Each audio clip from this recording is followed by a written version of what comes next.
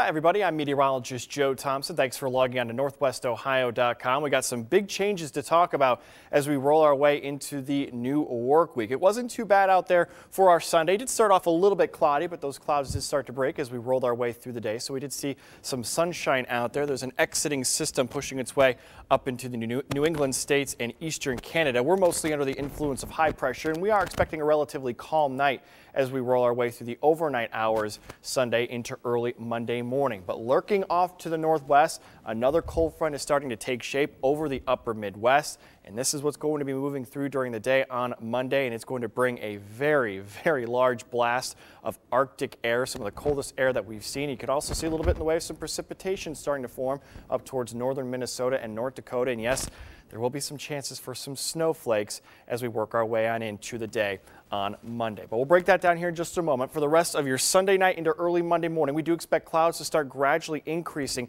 as we head through the overnight period as that system starts to approach. We're not expecting any precipitation though as we go through the overnight. It's also been kind of blustery here for the past few days, but those winds will be relaxing as we head through the overnight. So for the most part, looking fairly calm as you sleep this evening. Temperatures bottoming out just above freezing at 33 degrees. But as we go into the day on Monday, here's where all this starts to change. We do expect a generally dry morning, so the morning commute looks a-okay. But once we get to around lunchtime, that's when we expect some rain. It's going to start as rain to start pushing its way into southeast Michigan and northwest Ohio. Temperatures are going to top out in the mid-40s right around noon, but they will be falling as we go through the afternoon hours as that colder air starts to push its way in. And as we cool off, that rain will start to switch over to more of a rain-snow mix, and probably right around the PM rush hour, we do expect sort of a changeover to all snow. Not going to be a huge winter storm. This is not going to be really much of a shovelable snow either. That said,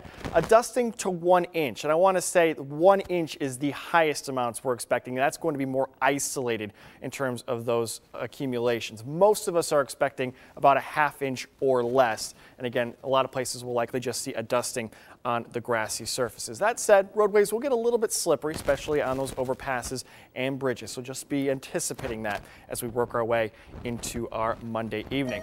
The rain and snow will come to an end as we go through the overnight Monday. We do dry out for the day on Tuesday, but look at that cold air. Low temperatures Tuesday morning in the low to mid 20s. We're only going to see highs in the mid 30s for Tuesday afternoon. Mid 30s is closer to our average low temperature for this time of year. So a definite blast of cold air, but we do dry out for the remainder of the work week. We do start to warm ourselves up gradually, getting back into the 40s by the time we get to Thursday, mid 40s for Friday, and even getting back into the 50s by next weekend. But the trade-off with that warmer air returning is going to be some good chances for some rain as we head into next weekend and even into the beginning of next week. We could even reach all the way into the 60s by the start of the following week, but that won't last for long as yet another Arctic blast will be possible by the middle of the following week. So we're definitely starting that roller coaster ride of temperatures here over the next several days. That's a look at your forecast. I'm meteorologist Joe Thompson. Thanks for logging on to NorthwestOhio.com.